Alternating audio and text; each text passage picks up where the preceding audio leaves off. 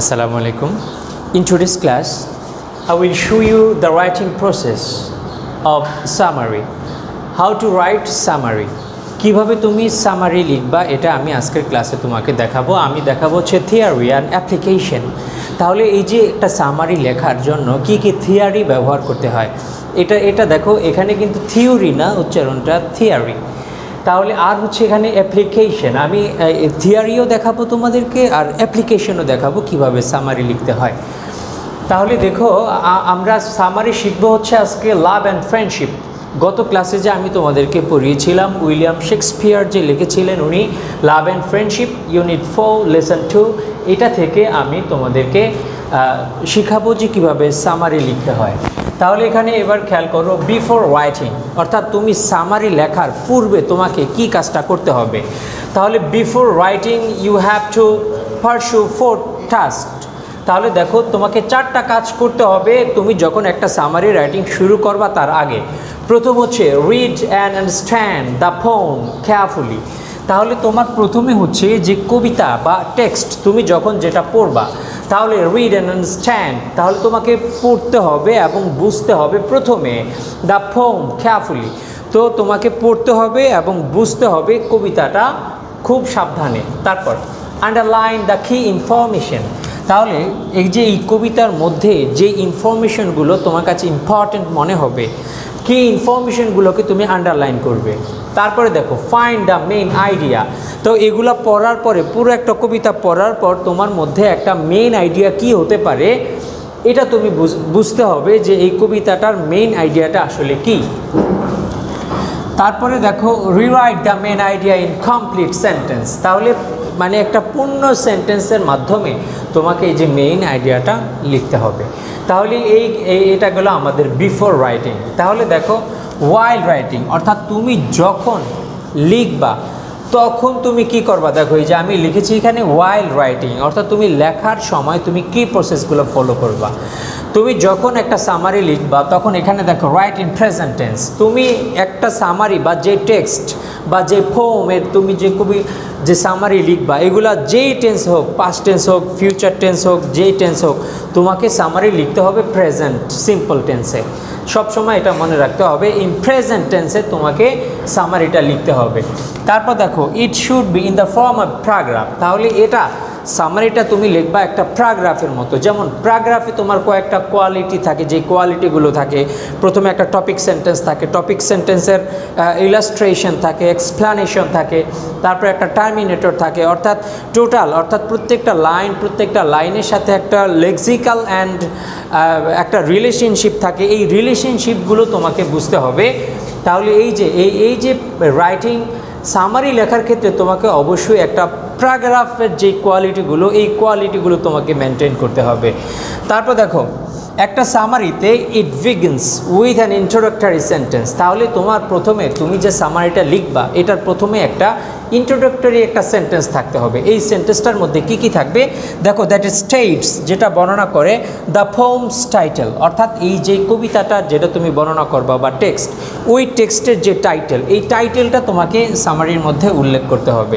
তারপর দেখো যে অথর, যেই কবি এটা লিখেছেন, এটা তোমাকে উল্লেখ থাকতে হবে। তাহলে দেখো এই first sentence is very important.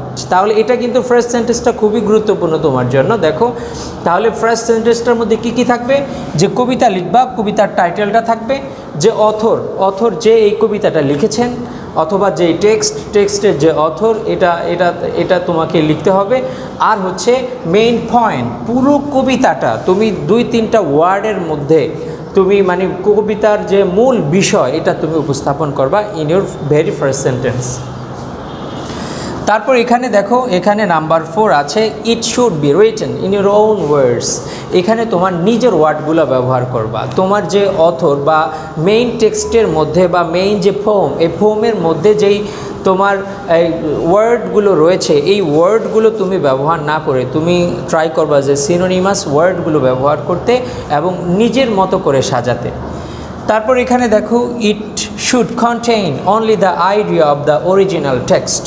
অর্থাৎ দেখো তুমি যখন একটা সামারি লিখবা তখন এটার মধ্যে তোমার একদম যে অরিজিনাল টেক্সটের যেই কথাগুলো বলা হয়েছে এই কথাগুলোই তোমাকে এখানে বর্ণনা করতে হবে খুব সংক্ষেপে। Do not insert any of your own opinions and interpretations. তাহলে এখানে তুমি তোমার নিজস্ব কোনো মতামত অথবা নিজস্ব কোনো ব্যাখ্যা অথবা নিজস্ব কোনো কমেন্টস তুমি করতে পারবা না, তোমার নিজস্ব কোনো মতামত এখানে থাকবে না। এখানে অবশ্যই যে পোয়েট অথবা যে অথর যে এটা লিখেছেন এই রাইটারের লেখাটাই তোমাকে শর্ট করে লিখতে হবে। দেখো ইউজ প্যারাফ্রেজ ওয়াইল রাইটিং। তাহলে এই যেই কথাটা আমি আগেও বলেছিলাম, এই যে প্যারাফ্রেজ ইউজ করতে হবে, অর্থাৎ হুবহু তুমি কোনো কিছুই মূল টেক্সট থেকে নিবা না। টেক্সটটা তুমি পড়বা, বুঝবা, তারপরে তুমি নিজের ভাষায় লিখবা। তাহলে এটা গেল হচ্ছে আমি যখন বিফোর রাইটিংয়ের কারণে এই 4টা কাজ করতে হবে রাইটিংয়ের আগে, আর যখন রাইটিং করবা তখন তুমি এই কাজগুলো করবা। এবার দেখো এখানে আছে qualities of a good summary, অর্থাৎ একটা সামারির যে কোয়ালিটিগুলো কি কি। তুমি একটা সামারি লিখলা, এই সামারিটা কোয়ালিটিফুল হলো কি না। তাহলে এখানে দেখো তুমি ইট মাস্ট বি কম্প্রিহেন্সিভ, এটা মানে তোমার বুঝতে যাতে সহজ হয় এমনভাবে লিখলা যে যেখানে বোঝা যাচ্ছে না, এই কমপ্লেক্সিটি কোনো থাকবে না তোমার এই যে রাইটিংটার মধ্যে। ইট মাস্ট বি কনসাইজ, তাইলে এটা তোমাকে শর্ট করে লিখতে হবে, ছোট। মূল টেক্সটের তোমার 1/3 তুমি ট্রাই করবা যে 1/3 যাতে তোমার হয় যে একটা সামারি, যাতে এখন তোমরা অনেকে কী করো বেশি মার্ক পাওয়ার জন্য মূল টেক্সটের চাইতে আরও বেশি বড় করে ফেলো সামারি। এটা সিস্টেম না, সিস্টেমটা হচ্ছে মেইন টেক্সটটা যেরকম থাকবে তার 1/3 হবে হচ্ছে সামারিটা। এবার দেখো ইট মাস্ট বি কোহিয়ারেন্ট। কোহিয়ারেন্ট ব্যাপারটা কি? কোহিয়ারেন্ট ব্যাপার হচ্ছে যে একটা সেন্টেন্সের মধ্যে আরেকটা সেন্টেন্স, অর্থাৎ এই যে সামারিটা একটা প্যারাগ্রাফের মতো হবে, তাহলে কয়েকটা সেন্টেন্স এখানে থাকবে। তাহলে এই একটা সেন্টেন্সের সাথে আরেকটা সেন্টেন্সের অর্থবোধক যে মিল, এই অর্থের যে সামঞ্জস্যতা, অর্থের যে ফ্লো বজায় থাকবে, এটা হচ্ছে কোহিয়ারেন্ট। তাহলে তুমি যখন একটা সামারি লিখবা, এই সামারির মধ্যে তোমার অর্থের একটা ধারাবাহিকতা বজায় থাকতে হবে। তারপর দেখো it must be maintained grammatical accuracy. আর তুমি যখন লিখবা এখানে অবশ্যই তোমার গ্রামাটিক্যালি কারেক্ট হতে হবে প্রত্যেকটা সেন্টেন্স। তাহলে দেখো আমি যেই প্রসেসটা, যেই থিওরিটা তোমাদেরকে আমি দেখিয়েছি, এই থিওরিটা আমি ফলো করে আমি তোমাদেরকে লাভ অ্যান্ড ফ্রেন্ডশিপ এই কবিতার আমি তোমাদেরকে প্র্যাকটিক্যালি অ্যাপ্লিকেশন তোমাকে আমি দেখাচ্ছি। দেখো এবার আমি হচ্ছে যে কবিতাটা তোমাদেরকে যে থিওরিটা দেখিয়েছি, এই থিওরি অনুযায়ী আমি তোমাদেরকে, তাহলে দেখো এই যে এই লাভ অ্যান্ড ফ্রেন্ডশিপ এই কবিতাটা তোমরা যারা লেকচারটা দেখছো তোমরা বই নিয়ে বসো। তোমরা দেখো এখানে 3টা স্ট্যাঞ্জা রয়েছে।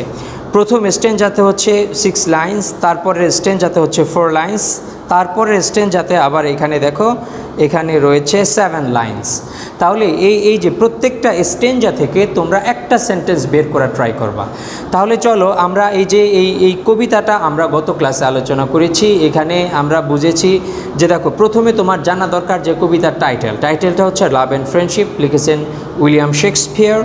আর এটার মূল উপজীব্য যে মূল কথাগুলো এটা কিন্তু বর্ণনা করা হয়েছে। এই যে দেখো শেষের সেন্টেন্সে আছে the absence of true love and friendship in human life, এটা হচ্ছে মূল বিষয়টা। তাহলে আমি প্রথম সেন্টেন্সটার মধ্যে তুমি কি লিখবা, প্রথম সেন্টেন্সটা আমি তোমাদেরকে দেখিয়েছি যে প্রথম সেন্টেন্সটা তোমার লিখতে হবে যে টাইটেল, আর লিখতে হবে যে অথর, তার নাম উল্লেখ করতে হবে, আর মেইন আইডিয়া। তাহলে দেখো আমি এটা কিভাবে লিখতে পারি, দেখো আমি এটা লিখতে পারি যে দেখো the poem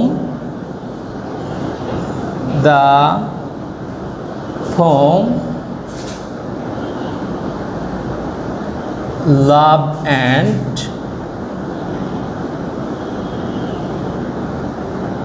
friendship.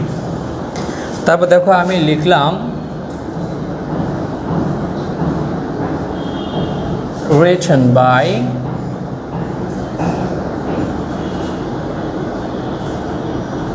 Shakespeare states the absence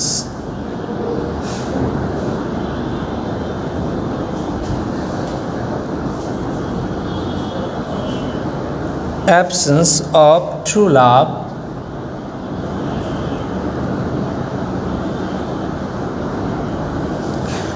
true love and friendship.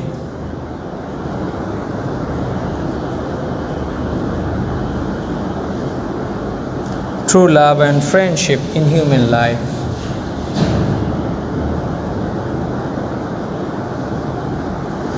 দেখো প্রথম সেন্টেন্সটার মধ্যে আমি দেখিয়েছি যে দেখো এখানে যে টাইটেলটা আছে, যে লিখেছেন অথরের নেম আছে, তাহলে দেখো যে যে কবিতাটা love and friendship written by William Shakespeare দ্বারা যেটা লেখা হয়েছে স্টেটস, এটা বর্ণনা করে দ্য অ্যাবসেন্স অভাব of true love and friendship, যে সত্যিকারের ভালোবাসা এবং বন্ধুত্ব ইন হিউম্যান লাইফ, মানুষের জীবনে।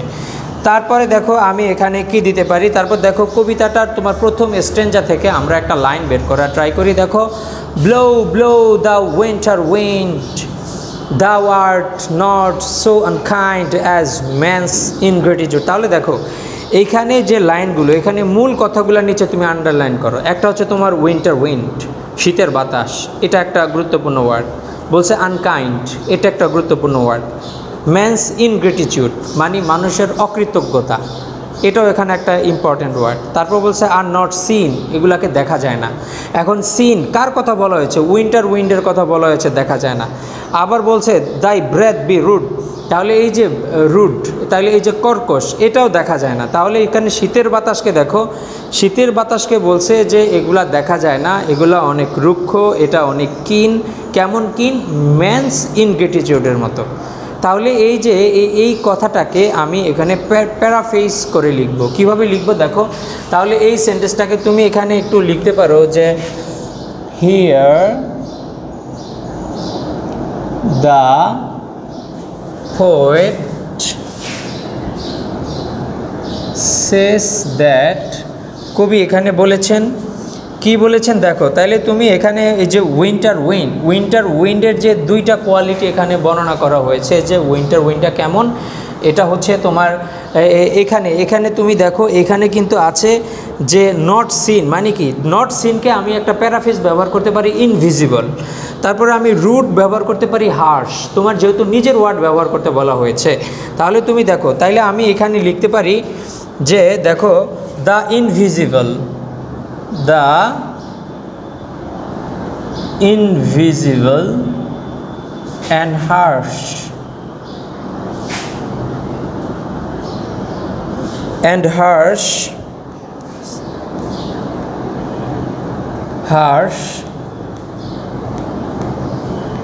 winter wind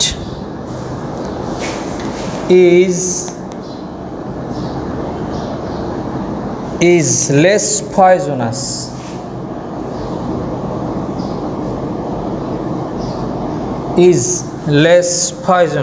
than the man's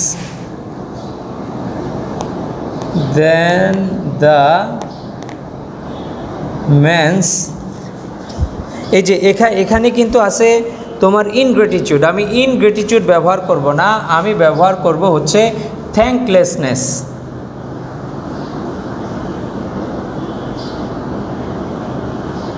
তাহলে দেখো ওই যে এই কবিতার বিষয়টাই কিন্তু আমি এখানে তোমাকে ব্যাখ্যা করেছি, যে এখানে এই কথাটাই বলা হয়েছে। ফার্স্ট স্ট্যাঞ্জার মধ্যে বলা হয়েছে যে যে কর্কশ, তীক্ষ্ণ এবং অদৃশ্য যে শীতের হাওয়া, এটা হচ্ছে মানুষের যে ইনগ্র্যাটিটিউড, মানুষের অকৃতজ্ঞতা, এই অকৃতজ্ঞতা যতটা কষ্টদায়ক, তার চাইতে দেখা যায় যে শীতের তীব্র হাওয়াটা এত বেশি কষ্টদায়ক না। মূল যে এই স্ট্যাঞ্জার মধ্যে এই কথাগুলাই বলা হয়েছে। তারপরের স্ট্যাঞ্জার দিকে খেয়াল করো, এখানে বলা হয়েছে হাই হো সিং হাই হো আনটু দ্য গ্রিন হোলি, বলছে যে হাই হো গাও গ্রিন হোলি গাছের নিচে। মোস্ট ফ্রেন্ডশিপ ইজ ফেইনিং, এখন দেখো ফ্রেন্ডশিপকে বলা হয়েছে ফেইনিং, কপটতা, ধূর্ততা। অ্যান্ড লাভিং মিয়া ফলি, এবং ভালোবাসাকে বলা হয়েছে মূর্খতা।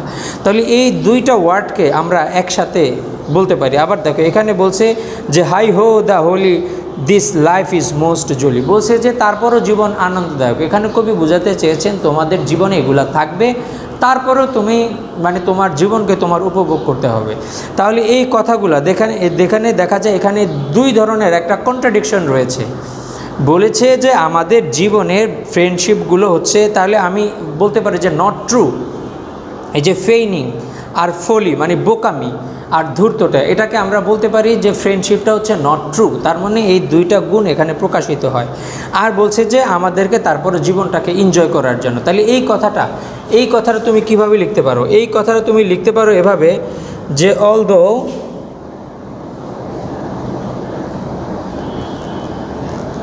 তুমি এখানে লিখতে পারো although most of the friendship most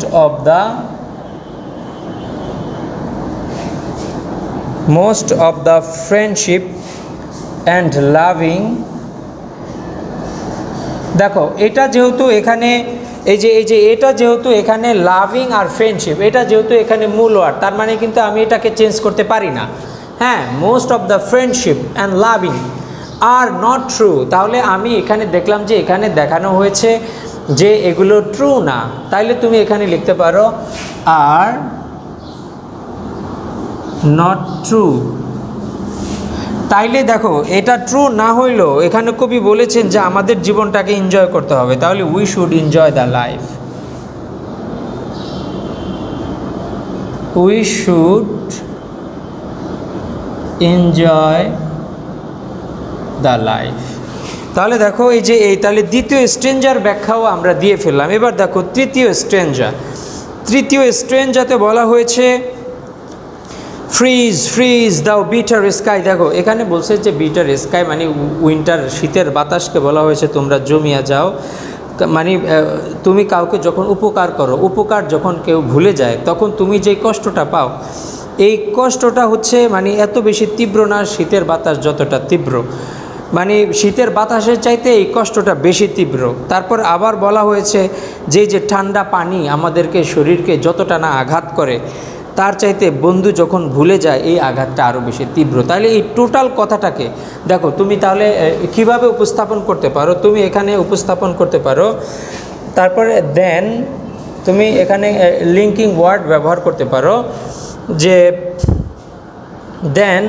তারপর দেখা যায় যে কবি এখানে কি করেছে, কবি এখানে এই যে মানুষ যে বন্ধুত্ব ভুলে যায়, এটাকে দেখো এই বন্ধুত্ব ভুলে যাওয়া, হ্যাঁ উপকার ভুলে যাওয়া, এটাকে তুমি বিট্রয়াল বলতে পারো, বিশ্বাসঘাতকতা তুমি বলতে পারো। একজনকে তুমি বিশ্বাস করছো কিন্তু সে তোমার বিশ্বাসটা রাখলো না। তাহলে আমি এই দুইটা জিনিসকে একসাথে আমি বিট্রয়াল এই ওয়ার্ডটা আমি সিলেক্ট করলাম। হ্যাঁ, তাহলে তুমি এখানে দিতে পারো যে হি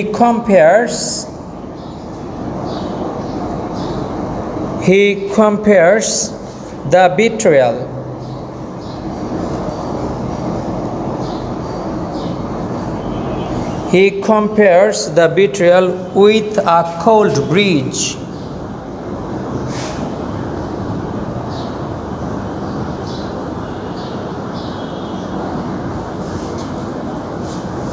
that causes frostbite।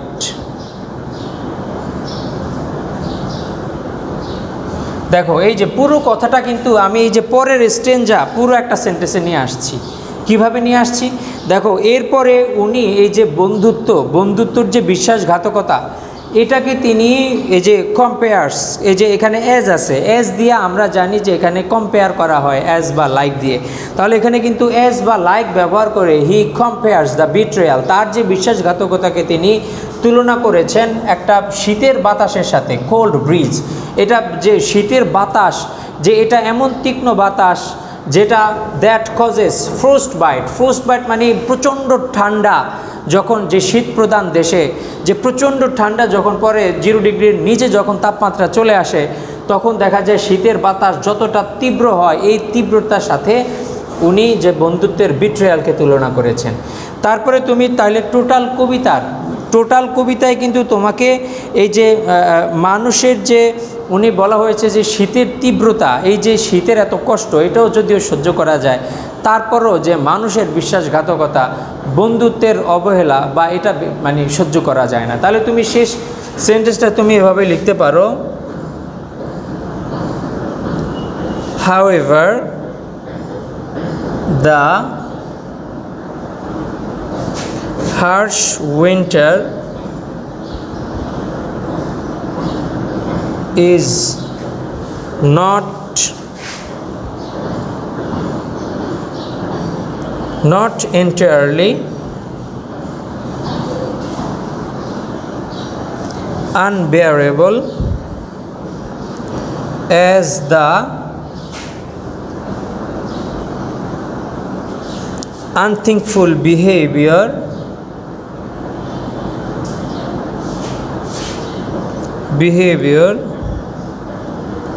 of a friend.